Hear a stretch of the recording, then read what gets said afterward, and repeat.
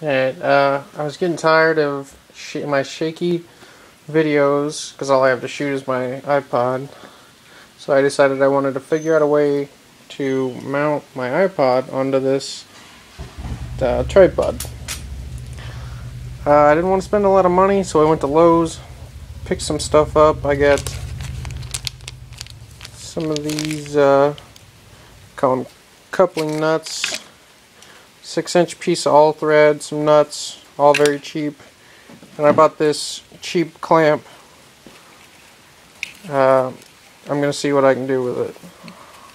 I'm planning on popping this screw out and wobbling the holes out big enough to put the all thread through, because this is a 1/4-inch piece of all thread and this is a 1/4-inch coupler, and the piece right there is 1/4-inch. So I'm gonna see what I can do. Okay, I got the clamp pulled apart. Now the all thread will fit through the spring, but it will not fit through here. So I'm just gonna drill it out real quick with the drill here, and hopefully it'll work. If not, I broke a $2 clip. Sorry, the first half was a little noisy. I came into here to finish this and it started raining like hell.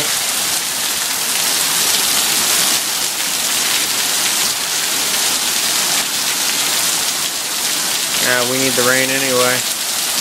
I'm gonna close the garage door and finish this up real quick though. Alright, got it drilled out here.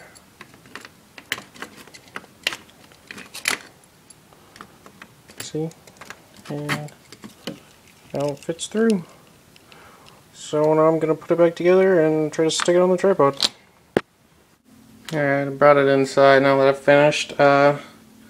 See the coupler is stuck on that piece of 1/2-inch. You know, the other end of this 6-inch piece of all thread goes through the clamp, and there's a nut here to hold it in place, and this will hold onto my iPod pretty good. I got a real rugged case on it, so yeah, I'd say that's a iPod adapter for a tripod for under $10. Thanks for watching.